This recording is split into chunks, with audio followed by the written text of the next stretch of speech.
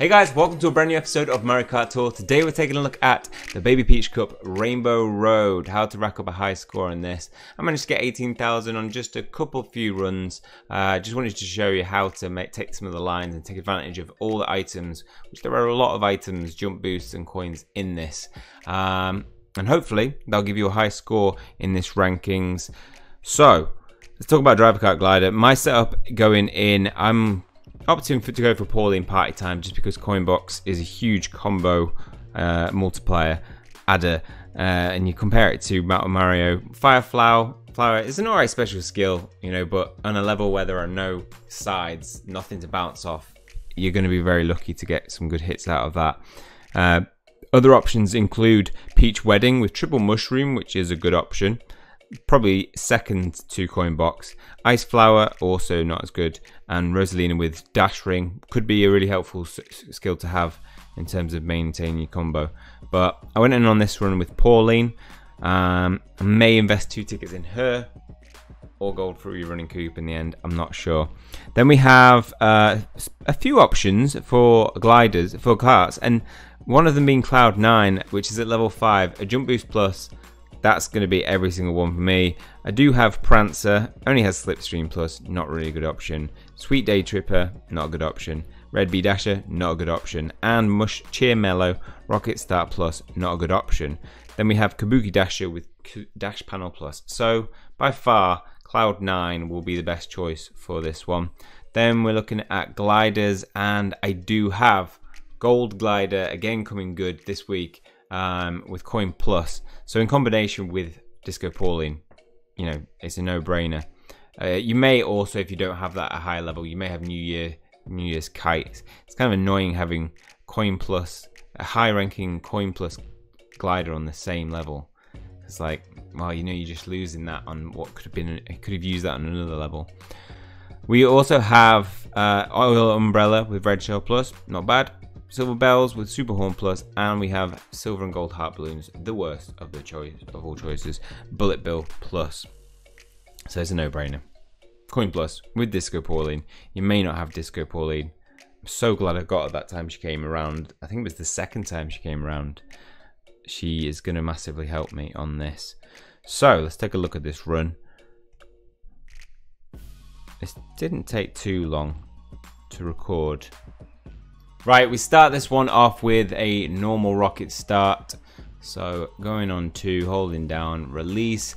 Then you want to start your turn to the right already, because you're going to be mini turboing and on this corner. Try and take it tight so you might just slip in front of people if you do that.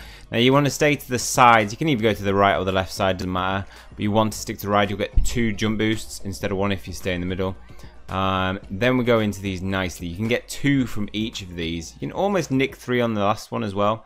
But then you want to go to the left side, get that jump boost, get those 2 coins. Then just do a little turn to the right and get yourself in line with that. Then it's a mini turbo quickly and a mini turbo to the left. That'll get you into this portion where you can start your turn to the right and make it all the way across here through the jump boost that you'll get there. Ignore those 3 coins. You will lose your combo if you go from them. It's much safer to leave them. Unless you're going into that with a frenzy, I don't recommend going for that. Stick to the side so you'll get jump boosts here, and then you can just connect to these coins. I get 2 coins from the items. Just miss out on the jump boost there, but the coins will get you through there alone. Start to turn to the right so you can get those 3 there, and make sure you set up nicely though for that coin. Coming through here, I tend to use my item ticket. You don't need to. I had an ultra mini turbo. I don't feel like there's any portion which is too difficult to lose combo. May have probably been, no, we'll see in a bit. I probably should have held it. Coming through the second lap, doing the same again, trying to get as many coins. Here we're getting 2 on that last one, swinging out to the left, nicking the jump boost and 1 coin there, and just getting set nicely for that one. Then we turn left here. This is probably actually where I should be using my coin ticket, which I will be in future ones. So that I'd probably recommend using it there, not the first place, because as you see here, I get hit here and lose my combo a bit quicker, and I would have got through there just fine. But that guy slowed me down by getting him away. We had a nice coin box coming through here. Apart from, you know, the first part of this lap, this bit it isn't great. I mean, we keep a coin through there. We've got a banana to get us through to this bit. We just don't make it to that coin. The items and the coins there will make that section very easy.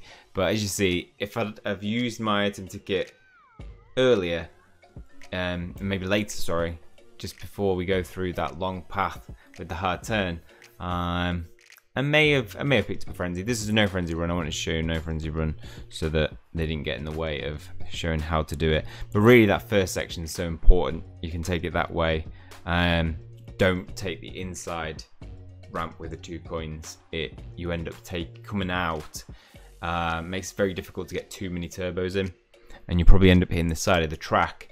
That's why I do recommend avoiding these 3 coins. Which ones? The 3 coins around about here.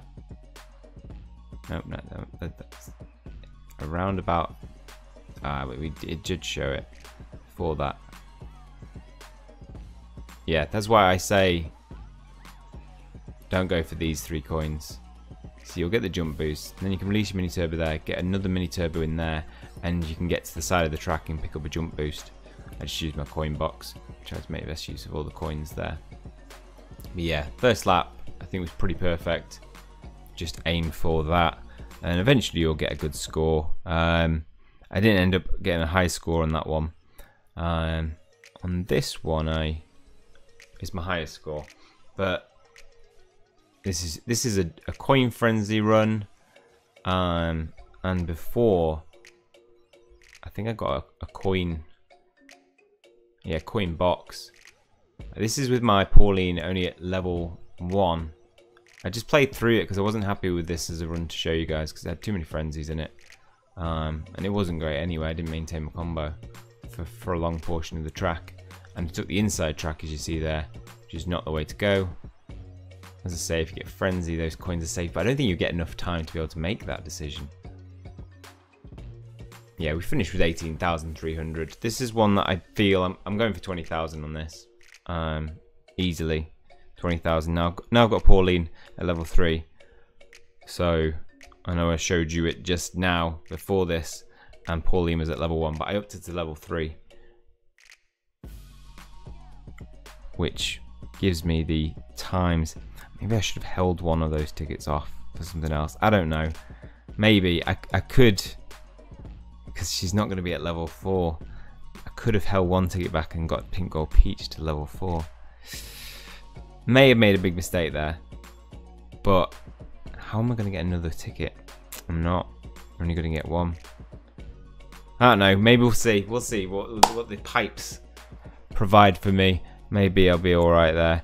But yes, this week should be pretty easy. I think the only thing I'm lacking is that Royal Raceway T glider. We'll take a look at that run next. How to maintain combo throughout. I'd probably say, being at trick level, I'll definitely be aiming for that. But that's all for this one. Hopefully you guys have enjoyed it. If you have, please leave a like on the video, hit subscribe if you want to keep up to date with future content. That's all from me. See you guys soon.